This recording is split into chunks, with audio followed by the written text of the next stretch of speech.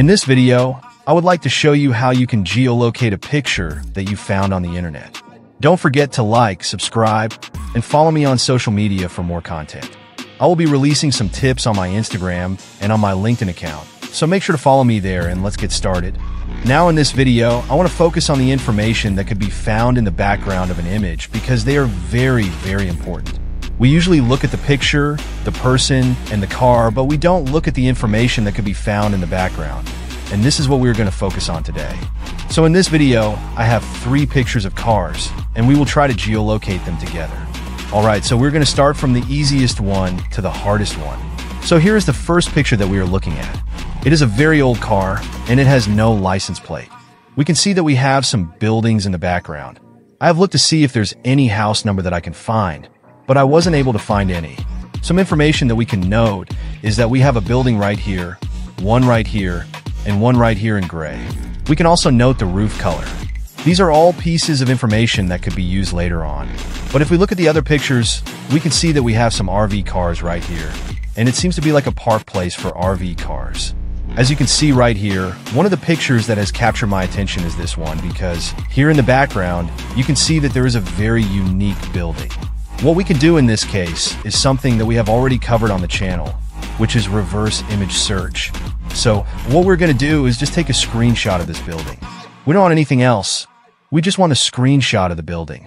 So we can use a program like GreenShot that I've installed on this computer. I'm going to select it, save it directly, and it will be saved on my desktop, as you can see here.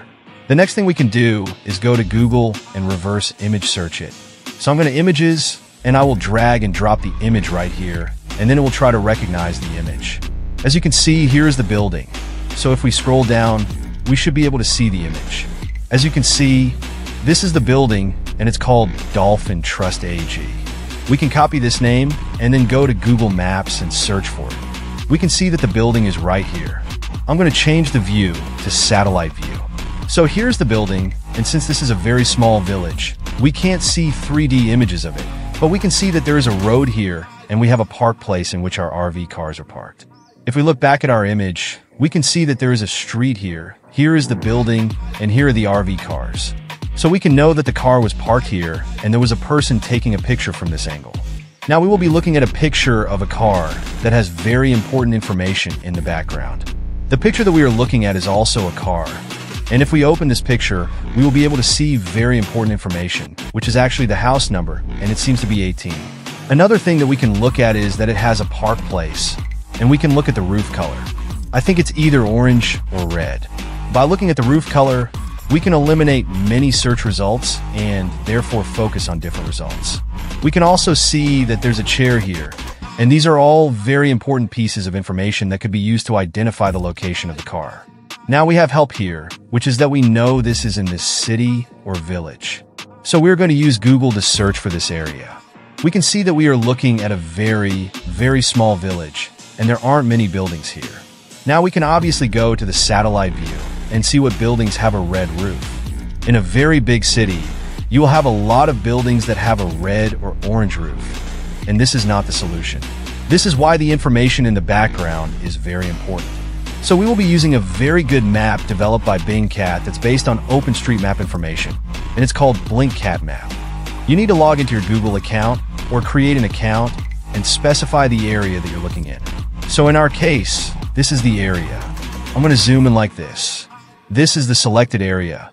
And since we know the building has the number 18, I'm going to specify an object.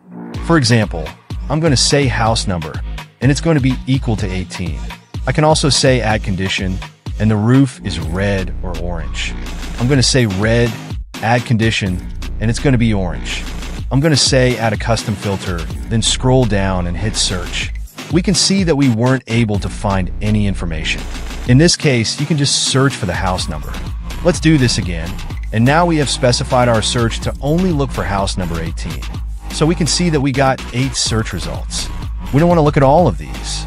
We could just click on the satellite and need to look for a building that has a red roof. In this case, this is not the one. This is not the one. We can see that this one actually has a red roof.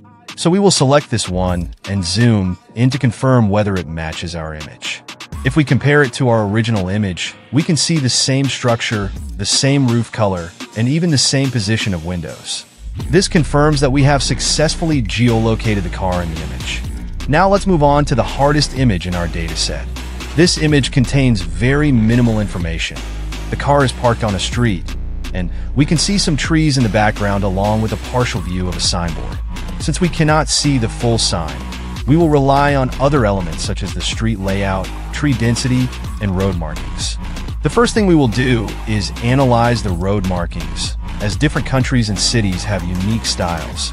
By closely observing the lines and symbols on the road, we can narrow down potential locations. Next, we will focus on the partial signboard visible in the image. We will enhance the image using tools like Photoshop or online enhancers to extract possible text or symbols that can hint at the location. Once we obtain some recognizable text or logos, we can perform a reverse image search to find any matching results. If the search results are inconclusive, we can try translating any partial text to determine the language used, which can provide clues about the region. Additionally, we will use Google Earth to analyze street layouts that match the image. Google Earth allows us to explore potential matches based on road structure, tree patterns, and even the angle of sunlight, which can be useful for identifying time zones and regions. Lastly, we will use crowdsourcing techniques by posting the image in geolocation forums and communities, where experienced geolocators can provide insights based on their knowledge and expertise. By combining all these methods, we can eventually determine the exact location of the image, reinforcing the importance of utilizing multiple techniques in geolocation investigations. I hope you found this video helpful. Don't forget to like and subscribe for more content. Follow me on Instagram and LinkedIn for additional tips and updates. Thanks for watching. Yeah.